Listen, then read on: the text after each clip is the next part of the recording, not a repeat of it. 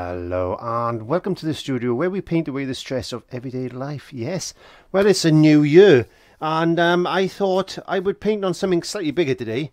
A bigger bit of cardboard. I love cardboard, as you know, but you can paint on canvas panels, canvas, anything you want really, as long as it's not too shiny or too greasy. But there are ways of doing that. Hey, welcome, thanks for stopping by. It's time to learn with our friend Clive. So grab your brush, have a great time.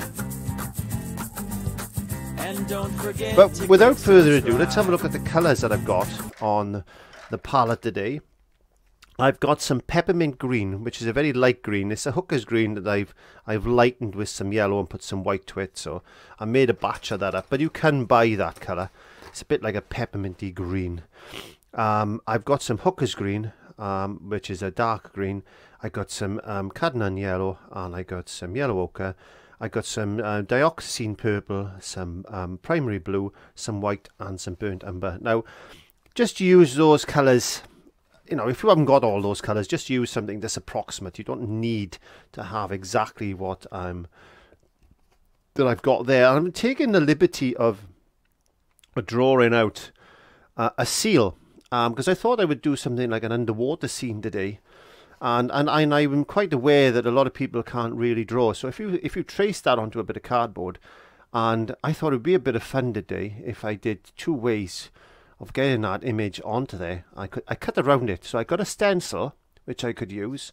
I've also got a picture, so I can my cutout I can position wherever I want to see roughly where it would look better. So yeah, we're going to play around with that after, but I want to get the background in first. So I'm going to get some white and some peppermint green. There we go, white and peppermint green, just like that. I want to put a nice bright spot in, just like that. It's my glow.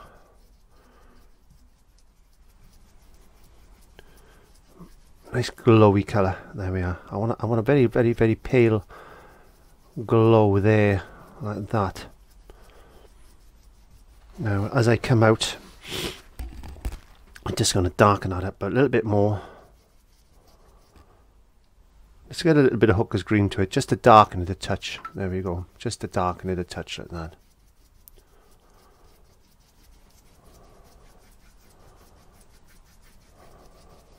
Don't forget, this is going to be a bit of an underwatery scene that I'm trying to create today.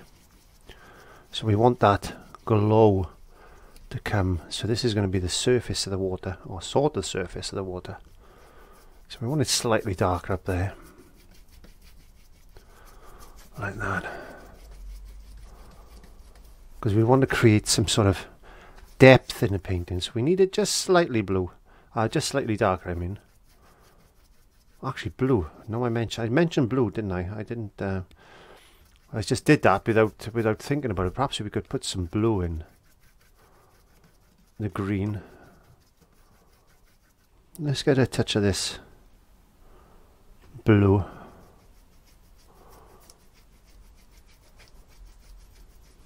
It's just in the top of that water area there, just a small touch.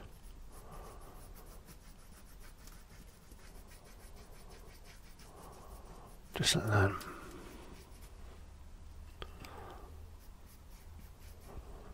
A little bit of moisture, just using tap water today, just tap water.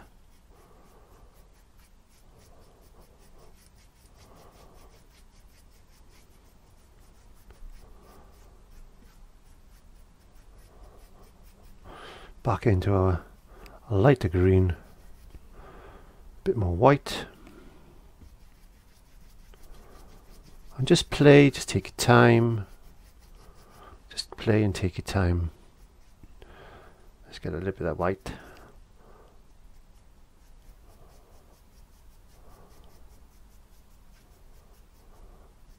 A bit of light coming through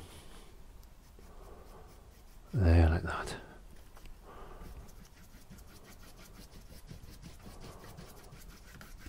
I think think that's looking pretty good. It's looking watery like, I think. I had this idea the other day as I was eating my mince pies and having a glass of wine. I thought it'd be fun if we did some sort of underwater type of scene. So I'm just going to get some of this blue now and some white.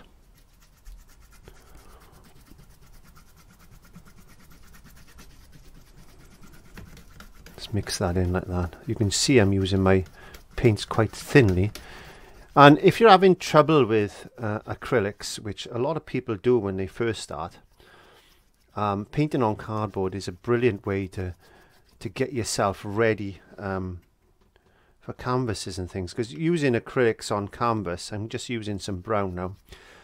This is burnt umber. Just using acrylics on canvas and other substrates, you'll find that it's a different animal altogether. Because with painting on cardboard, like there's sheets of cardboard, you can open up a cereal packet, that type of thing, and you can open up a cereal packet. I'm just putting some wispy things just in like this. It'll all be relevant in a second. You'll find that because the paint absorbs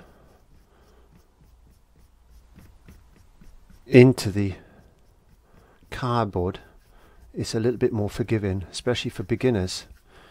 I'm just going to get some burnt umber, and I'm adding a little bit of the dioxazine purple, or make a purple if you want. It's just going to be a different type of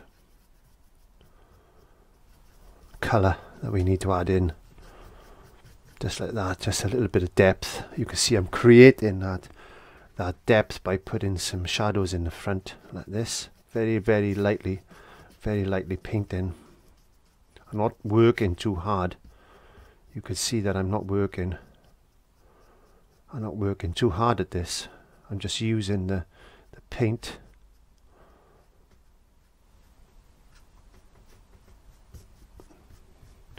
to my advantage.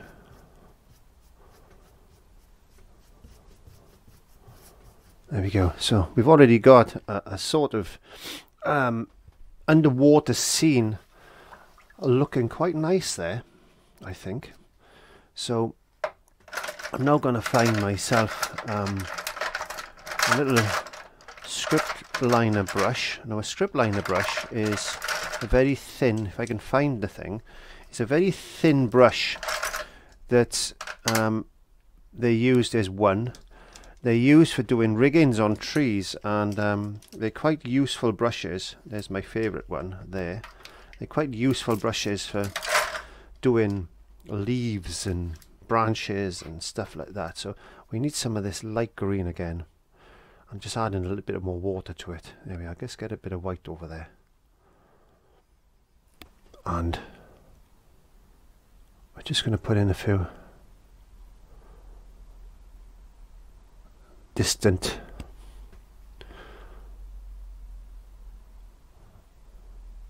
this is all in the distance. Few, I don't know what that is. It could be seaweed and stuff like that, couldn't it? It could be. But that's all we're trying to do, is just put some different effects in, maybe like that. Some of this is just going up to the surface and just floating on the surface like that. There we go. You get the idea. So you can do as much of this or as little as this as you want. So you just get to a brush now and just brush that away like that. You can see this is still a little bit damp on my cardboard, which is good. We want to increase the strength of that colour now, so we go in up to a darker tone now, and we're just going to wiggle in some, you could say these are like branches on trees, you know. They're just bits of weed, grass, all that type of stuff. There we go. It's weed and grass, and we just have fun. Just have fun. I can hear the rain drops falling down on the top of my studio today.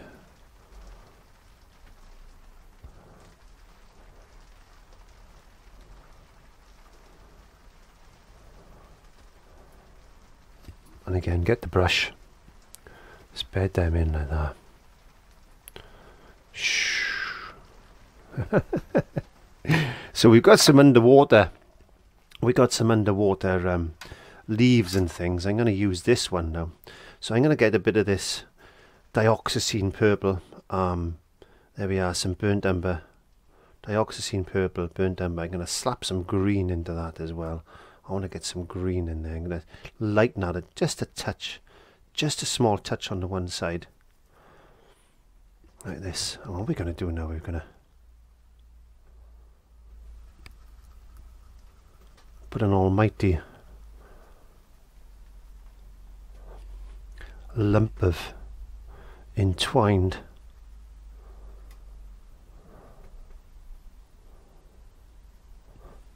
whatever this is. It could be anything, can it? Because it's all twisted and bent around each other, and it's got all this stuff coming out of it. This could be a tree, couldn't it? You could be doing this quite easily as a landscape, but at the moment we're just doing this underwater. So it's one of them things like this. It's got all these weeds and that coming out of it. Just bed that in, just like that. We'll put some rocks there in a second. Let's just get this horrible old lump of seaweed just popping its head, and it's going up to the surface of the water, and it's everywhere. There we go, it's everywhere. And we get some of our light green now, and we put a bit of that in there as well, like this, just to give it a bit of light.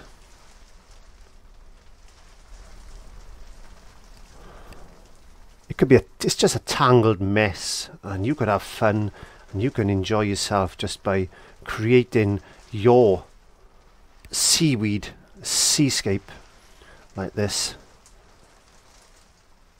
It's just a tangled mess like that. There we go. How easy is that? And then we can get our brush again, get some green, get some nice dark green.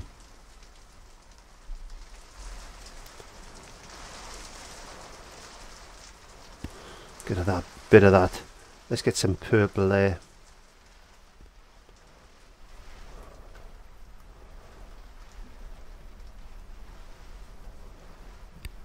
And we put some mess on the ground. This is all like rocks and all that type of stuff. Get some burnt umber. Don't worry about cleaning your brush. Why worry? Why worry? Just get all these colours to merge. As long as you're not making mud. Though we are painting mud, but you know what I mean. As long as you're not making like a big mess of colour. You want some greens and stuff and things coming in. Get some rocks on the ground. It's all rocks there.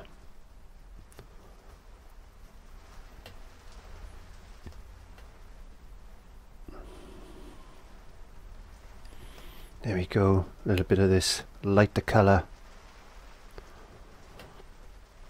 Just have fun. My paintings are all about experimenting with brushes, colours, techniques. Like that. Brush that in, get some green into that. If it's too white like it is, just get some green, just put some little bits of pieces. I don't know what they are. They could be anything there. There we are. All these little things underground, under the sea. We don't know. We don't look under the water, do we? We you know, it's a shame that we can't. I used to snorkel. I used to go swimming under the sea and stuff like that. But you can see what I mean. We're recreating this wonderful, wonderful scene there. So what I want to do now is I'm going to dry that off with a hairdryer. We're going to put some fish in there then, and we're going to have a look at our seal. You could make wonderful, absolutely wonderful backgrounds just such as this. And I just want to put but I was going to put a few more lighter, like the branches in, but we'll do that later, because what I want to do now is I want to get some water there, just like this. You can see my brush is a little bit dirty, but that's okay. I'm going to get some of this dioxazine purple. This is a very strong colour, very strong, like ink, like ink. But what I want to do is just put maybe a very light wash of purple this over. You've got to be very careful that with this dioxazine purple it can be quite strong. Just a tinge of colour. Just a tinge of colour, just a tinge of purple. Just a tinge.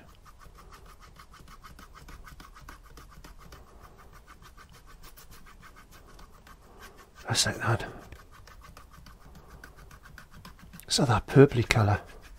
Picked up a little bit of green there, that's okay too. There we are. We've got that. It's just darkening that edge. And we could darken down here just a touch as well. I haven't dried down here very well, so I'm not going to do that too much. But I'm just going to put a bit of purple. See? I'm just going to put a bit of purple there. I'm going to leave that because you can see that I didn't dry that very well. But I'm going to leave that. Anyway, just put a bit of purple in like that. Cool. And you can get a little bit of tissue paper. Just lightly. And let's get our brush again now. Let's go into some of this lighter colour. And let's just put a few.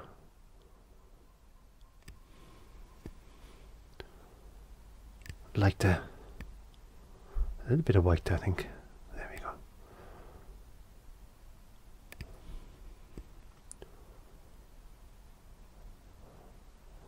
There's a few little stringy bits and pieces. I mean, put some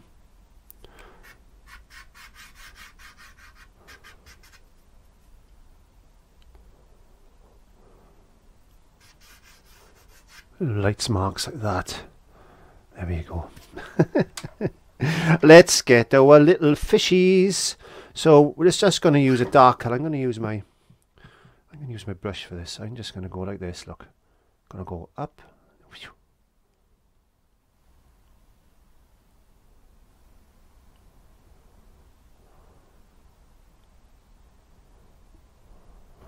Doesn't matter what they look like.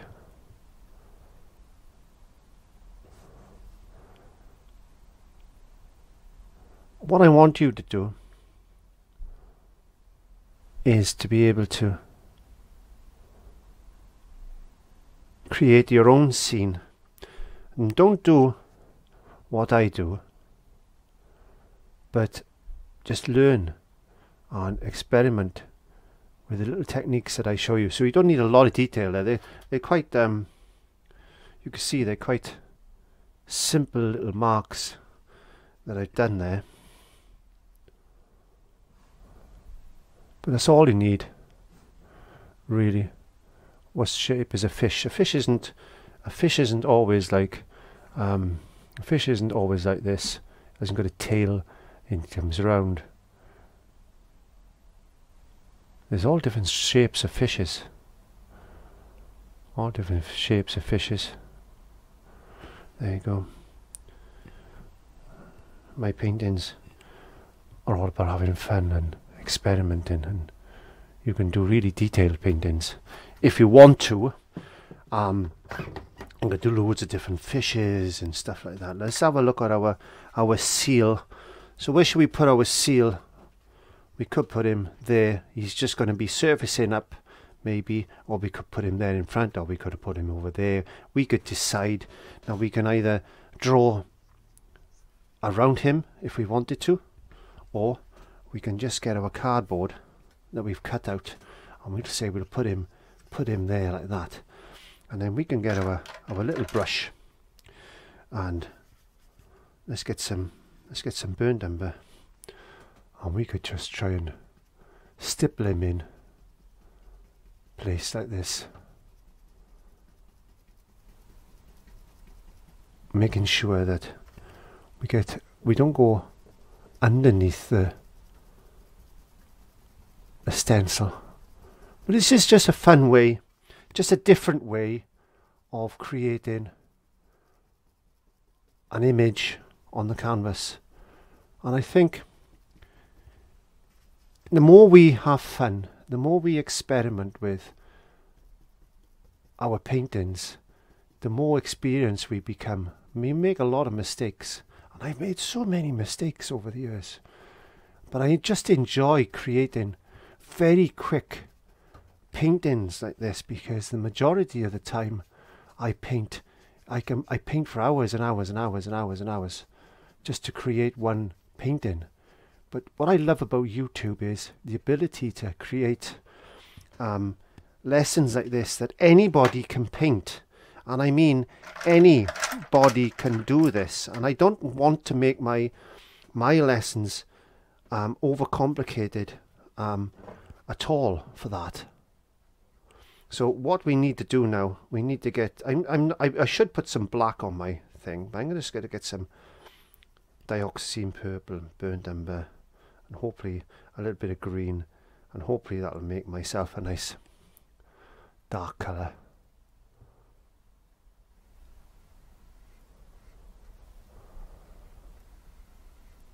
And we just paint him in. There's his little fin.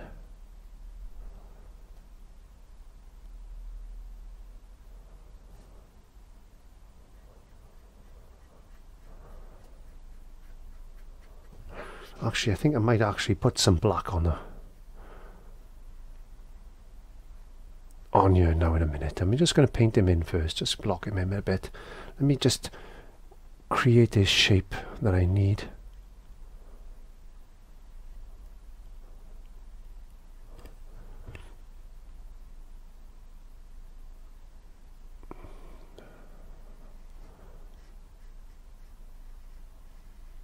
Spending a little bit of time on him. Or her. It could be a little girl, couldn't it? Could be. Okay, so what I'm going to do, I'm going to dry that with a hairdryer. I'm going to put a bit of black on my palette.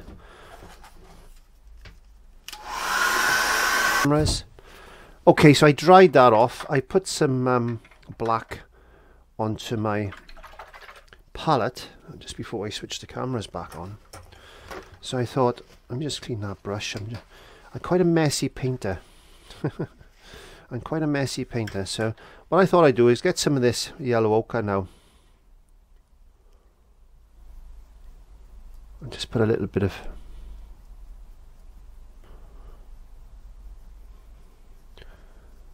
sand or something there, like that.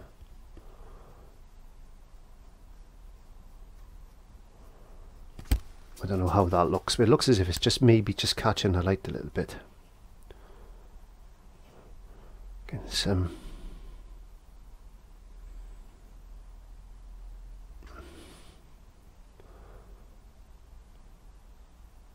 things like this.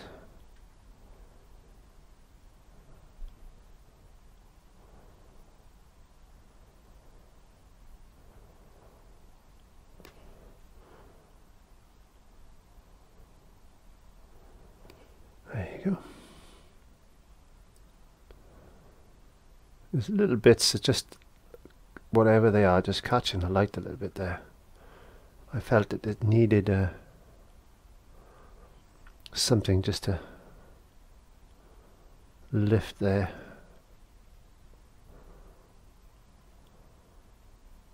A lot of mess and stuff. Right, let's get our black. A little bit of moisture, and let's just do his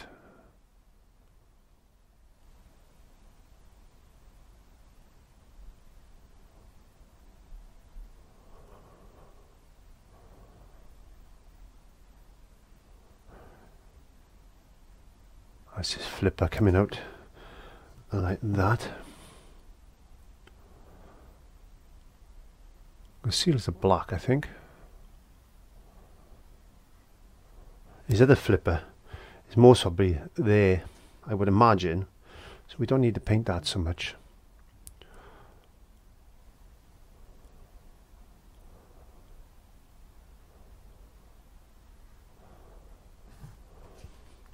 We're just thinking of how this light is going to be catching this seal's body as he's swimming through the water.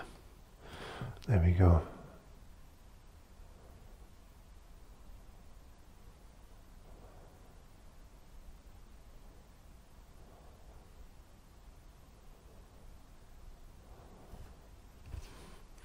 I'm just gonna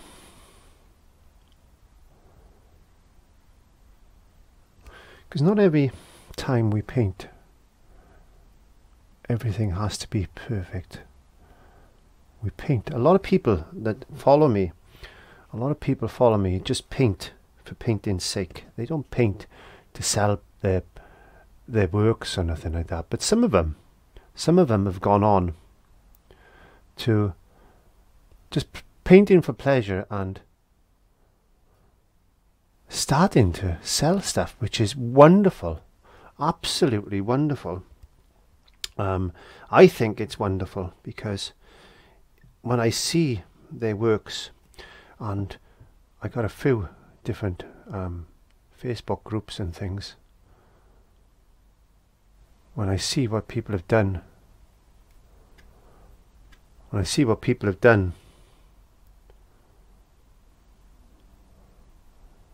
it really makes me happy to think that possibly I've had something to do to help them.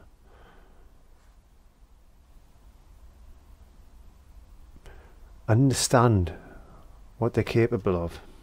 A lot of people think that they can't paint. And a lot of people are scared to pick up a paintbrush and try, and there's a lot of people that have painted for many years and stopped painting for whatever reason. And I think it's nice to see these people eventually picking up their paintbrush again. And because there's a lot of mental health issues in the world today, it's not only good to talk to people, and I use this a lot as therapy myself to enable me to reach out to people worldwide, and I get texts and I get comments and things like that, and people reach out, and it's done me no end of good. And if I can give a little bit of that, back in the lessons that I do, then I made myself really happy, and by making others happy, I get pleasure as well. So there we are. There's a nice seal of sorts there. Now you could take this on. You could put another glaze of purple or something on that. You could just play with that. There's a couple of little fishes there in the background. They're only marks basically. There's nothing special about those fish, and it doesn't need to be. Does it need to be? Because artwork is meant to be looked at from a distance. So yeah, and I've learned that one a lot actually. So there's a little seal in an underwater scene. Have a go, see what you can come up with, see if you can create something. Have a bit of fun with some stencils, have a bit of fun just playing around and putting some images on paint. And I'm sure 100% that you could do a much better job than I have just done there in the short space of time that I've had. But don't forget, these paintings could be taken onto bigger canvases and more detail and a lot more fun. I could have increased the brightness there just a touch maybe, but I'm happy with that as the lesson goes. So thank you very much. Don't forget to subscribe, give me a thumbs up, and I'll see you as the year progresses. Bye.